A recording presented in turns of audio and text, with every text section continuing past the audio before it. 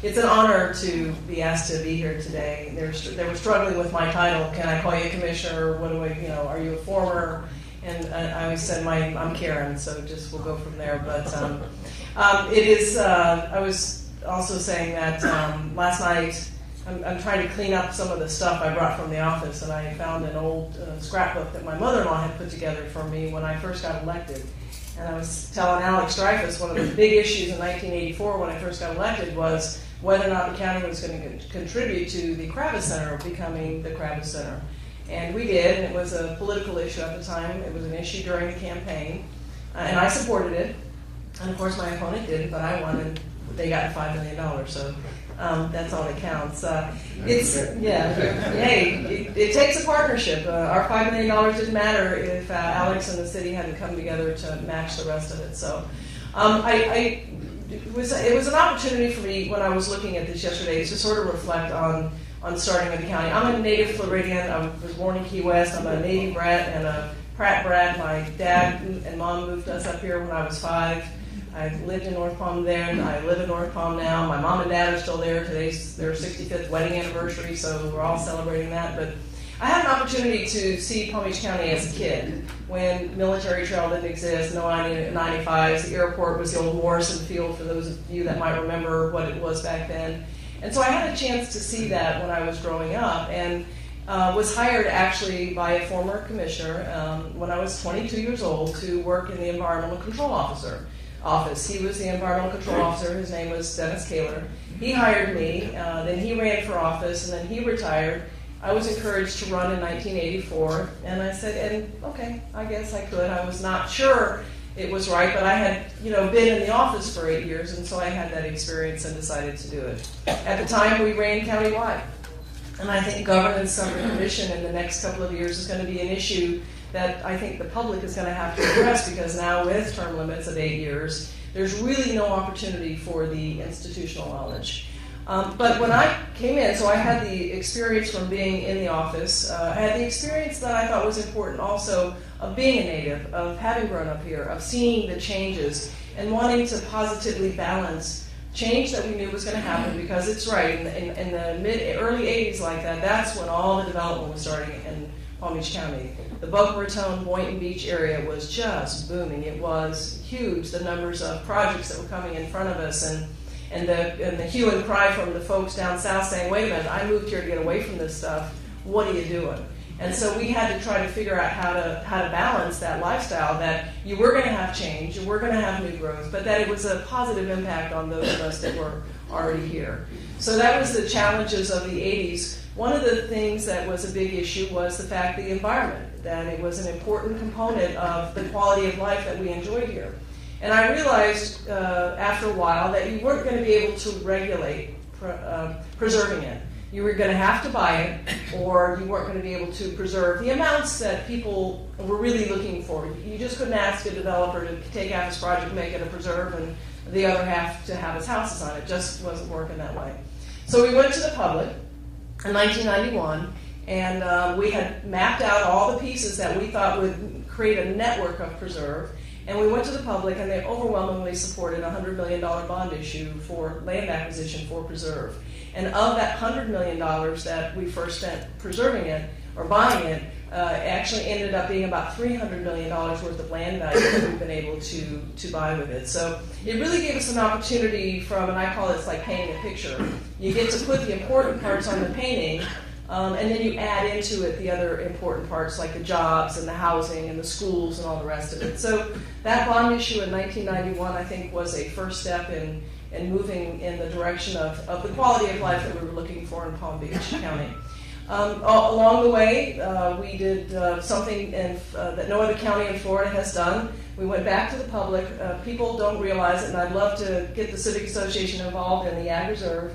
It's a unique location in the United States. It's south of Boynton Beach Boulevard, west of the Turnpike. It is the only place where you can farm year-round. They don't freeze down there, and they have the right soil type. The Piro farms, the Piro peppers, if you like peppers, they come from that area. They produce them there year-round and ship them all over the country. And most people don't realize that we have that type of ag down in the ag reserve. So it's something that we decided was important, and we went to the public, and the public said, yeah, it is important. Let's make sure we preserve it. We showed them the pieces of property that we would need. They agreed on the referendum, and we ended up spending $100 million down in the ag reserve also of your money. Now the big battle is how to keep it, because it's prime real estate property, and you got some developers who'd like to convert it into asphalt, and so it really is something that I think we need to re-educate the public on the value of it so they can see the investment that they made and how it's paying off. You know, to me, this country has to make sure, like we learned with oil, we don't want to rely on other countries for food. And Florida is a big ag state, and Palm Beach County is one of the biggest in the state of Florida. And most people don't realize it because they don't see it. Can I turn it off? Or? Sorry. It's something that I think needs to be a re-education for the public to make sure that their investment is well served, and that they realize the value of it, and not just for us, but for the United States and for the country. So that was another milestone, I think, for us. Of course, I've worked with your association so well. I appreciate so much the knowledge and the information. We have had a lot of good budget years, and during those budget years we did talk about spending and how much we should save. But I will tell you, during those good budget years, if we hadn't had the good revenue that we did, we saved a lot. We got criticized for saving a lot. But I kept saying, this isn't going to last, this thing we're in, and so we need to save money to help offset the future budgets that we're going to have. So we had quite a bit of money in savings, but it also allowed us the opportunity to do the Scripps Research Institute and Max Planck Society, to bring them to Palm Beach County. We were in competition in Florida with 4 or 5 other counties. Lots of big opportunities for Scripps to be anywhere. We were able to get them here because we had the financial capability of spending the money. We had a little bit of a real estate drama that's ended up costing us a little more than it needed to, but it's in the right spot in the Abacoa development. The scientists are doing amazing things that I don't think the public is aware about, all the great things they're doing. By having Scripps here now, one of the things that Dr. Lerner, who was the former president of Scripps, said to us is think big. Think big for your spinoff companies. Think big for your other companies that are coming in. And so he himself brought the Max Planck Society over here, and he said, you ought to come to Jupiter, Florida, and see, what's going on here. And they're like, Jupiter, Florida? Why would we come to Jupiter, Florida? Brought some scientists over, sat down with the Scripps scientists and said, you know what? This could really work. So they are here in Jupiter, in Palm Beach County, when they could have been in Boston, North Carolina, California, any other place in the country. They decided to open their Florida headquarters here across from Scripps. And when you watch the synergy of what's going on with the two of them, they can walk across the hallways together. They're communicating. They're doing all these things that they had never thought of doing before. The new CEO of the Max Planck Society is from Duke University, and when he was recruited to come down here to Max Planck, he said to his colleagues were saying, well, why would you go to Florida? And he goes, well, they've offered me this great position. And he said when he got here, he was so impressed with quality of life here. He was so impressed with what was going on with Scripps and the relationship. He was afraid he'd be here by himself. He said there's this communication, this sharing of information that isn't going on anywhere else, maybe in the country. So it's really a great dynamic. We were able to do that because we had the resources available. It was a great timing to be able to do it. We've been real interested in Florida and Palm Beach County to try to diversify our job base. We relied on tourism, agriculture, and construction. Construction eventually was going to fade out, and we're seeing some of that as there's not much land development available anymore. So we're really trying to diversify the job base here and not rely on that third wheel. And we've done that with the biosciences with Scripps and Max Planck. We've done it with aerospace. It's okay. Your battery died. I don't even know if this works, but we've done it now also with aerospace. Of course, Pratt & Whitney, one of the things that brought my family here, has done a lot of downsizing, but we've had a lot of spin-off companies come from that downsizing. And so it's really exciting to see the quality of engineering, and now we're trying to get the education system revamped so that we can produce those engineers to fill all these jobs. So it's really a good, positive future in terms of jobs and for this economy. The future, of course, we've all been through the tough times, and it hasn't been fun, both personally and professionally and in the government. People don't stop asking for services during this type of a recession. They ask for more services. What you saw with the foreclosures and families needing things, and we opened a homeless center because, believe it or not, we had that many more homeless centers, homeless families that we needed to take care of. So we've had those challenges and we've met them. Slowly, as was said, I did not agree that we should raise taxes during that time. I felt like we needed to look at programs we were providing, look at capital projects, things like that. I know there are efficiencies that we can provide over there, and it's something I want to work with your committee on, and being able to focus on exactly where we can do that.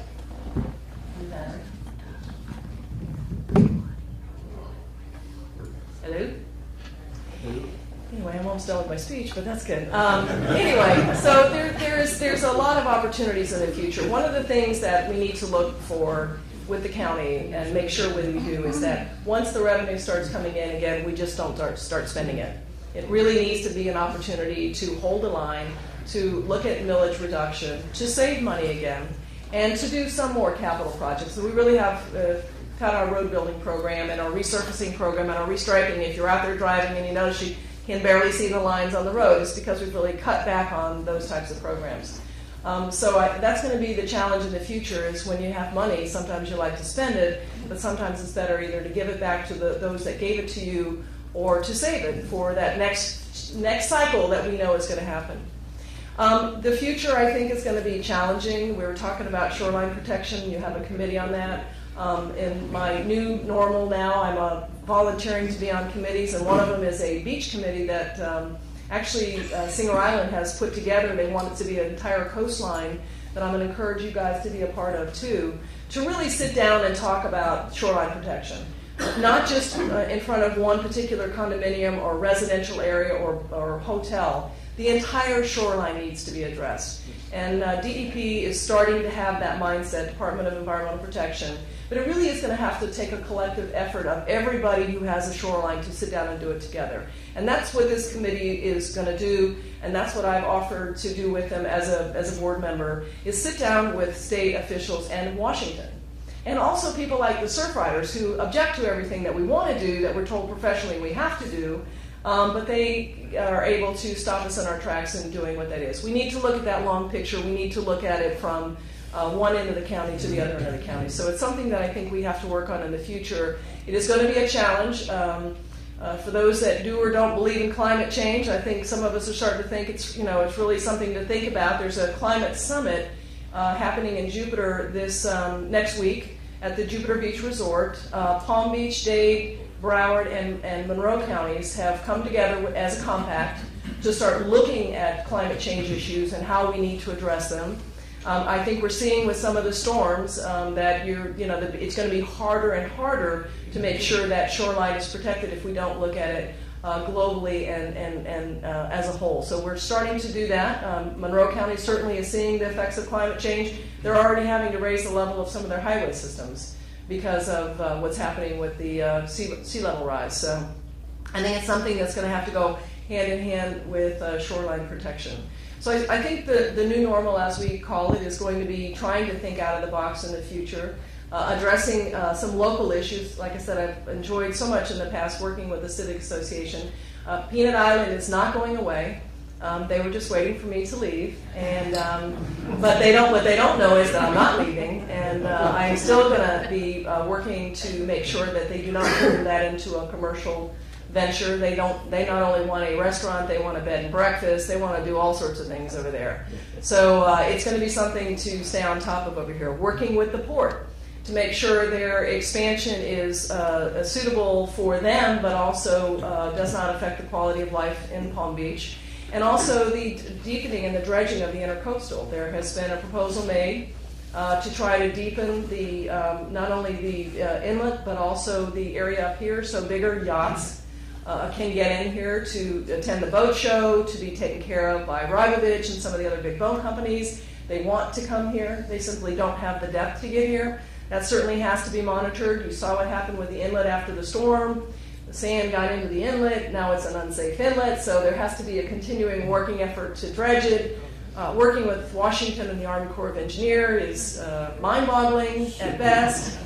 My goal is to get to Washington and find out who those people are in the fisheries.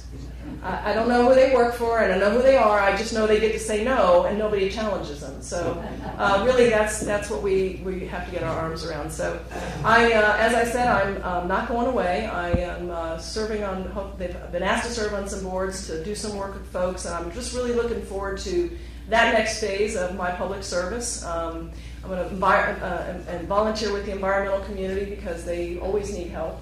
And they probably have the least amount of funds. But anyway, I've really enjoyed it. I've really enjoyed the privilege of being able to do this at such an important time in our community. It has meant a lot to me, and I've always appreciated your support. You've been always there for me, and I've appreciated that very much. And I'm looking forward to working together in the future, and be happy to stop and answer any questions. Or.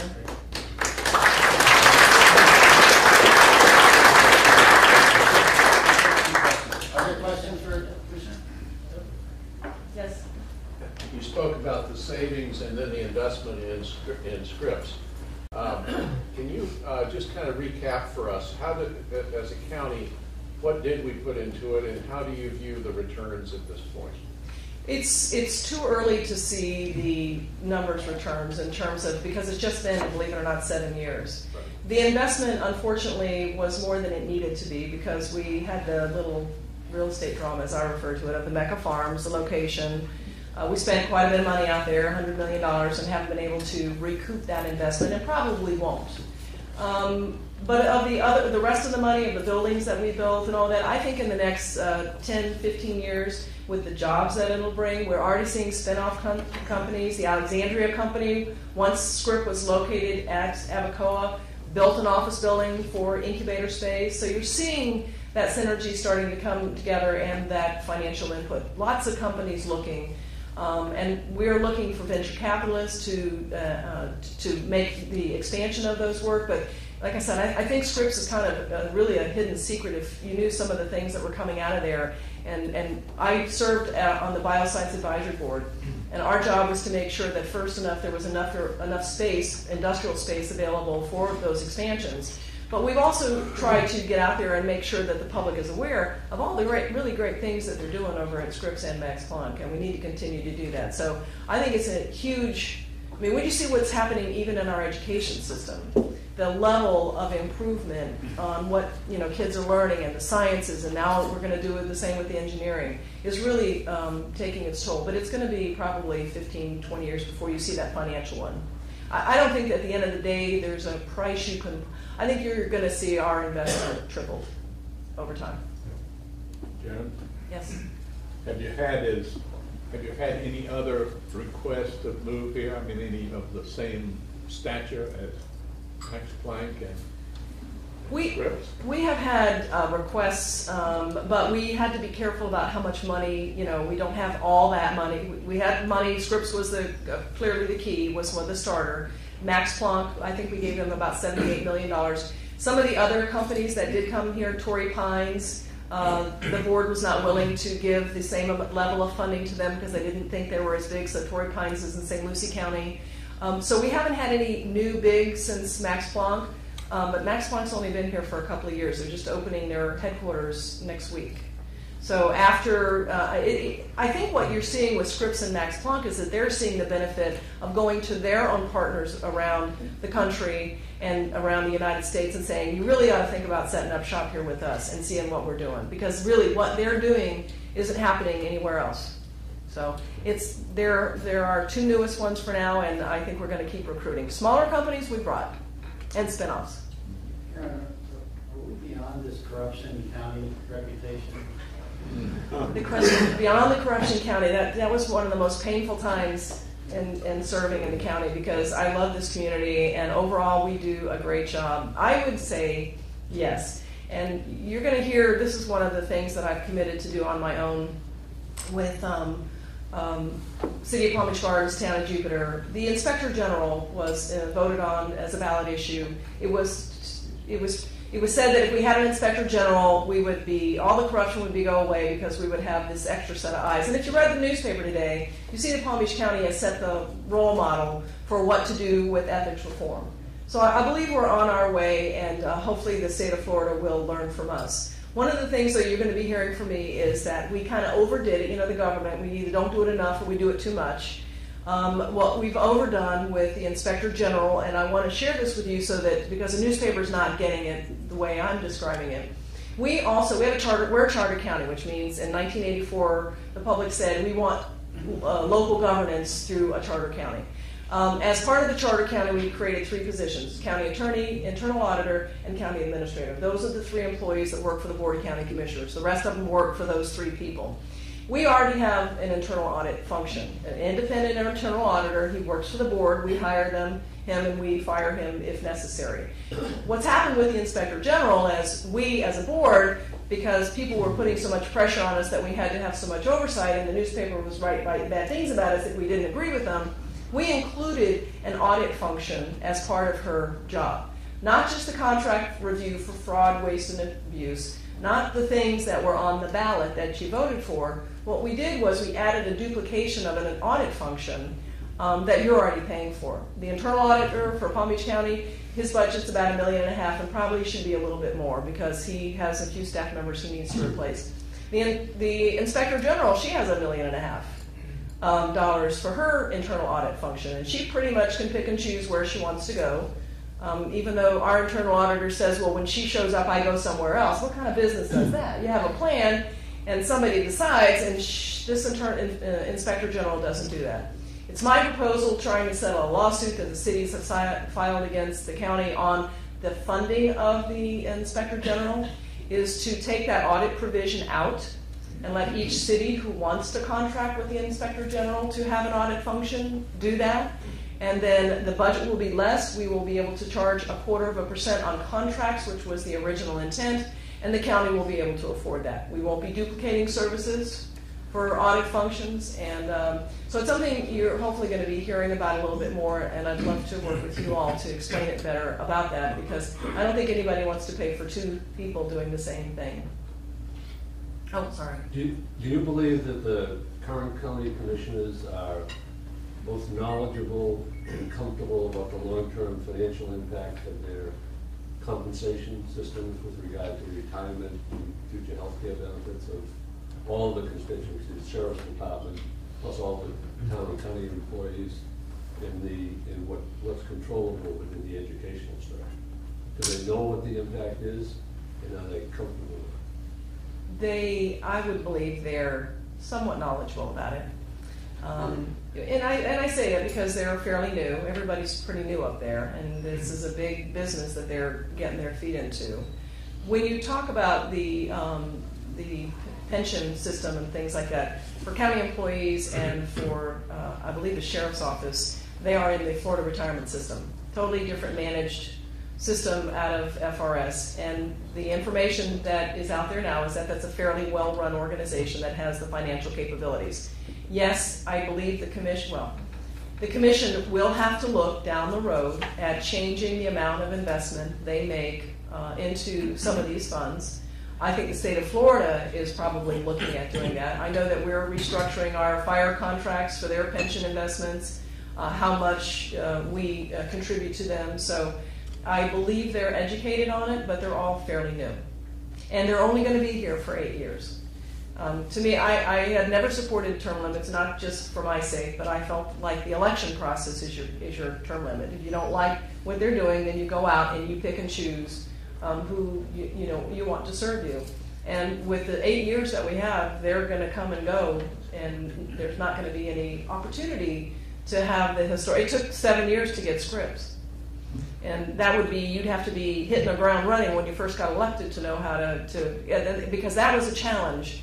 I could write a book about that, just that one process alone, on how we had to compete with Orlando and others, and some of the strategies that we had to provide to be able to get them here. So I hope that answered your question. I think they're fairly well versed, but as you're well aware, and most of us in this room are painfully aware, about 80% of our tax dollars flow from across this bridge over to Palm Beach County. Yes. Yet, because we're a small population and a small voter base, it's very difficult to have a strong voice in Palm Beach County and some of the issues that are important to us. It's almost impossible to get residents here on commissions that might influence. As you're aware, we've made some initial attempts to have our voice heard, but what more could we be doing in your view to have our voice heard and have an impact in the county on issues that are important to us? Yeah, it's going to be partnerships. You're going to have to reach out to other communities who are willing to sit down and share issues, because there are a lot of communities that feel that way, like not isolated, but like nobody's listening. And so really it's going to have to be partnerships in terms of, and it's not just going to be in your central part of the county, it's going to be north and south also, because with single member districts, somebody from Boca doesn't have to listen to you all because you don't vote for them. And so if you get a synergy of, and it's something that I've advocated for a long time, communities in the southern part of the county working with you and others in the north end, all of a sudden, one of the things that I learned is when I say people is you just need to learn how to count to 4. That's it. Got to learn how to count to 4, and you can make it happen. It's what I did with Scripps, and it's what I've done with a lot of the projects. I just need 4 people. In other words, I need 3 more besides me. And so that's really, I think, the way in the future is to, as an organization, to reach out like this beach committee to join it. They're trying to make that a shoreline, coastline organization, not just for Singer Island, but everybody along the coastline from Jupiter to Boca.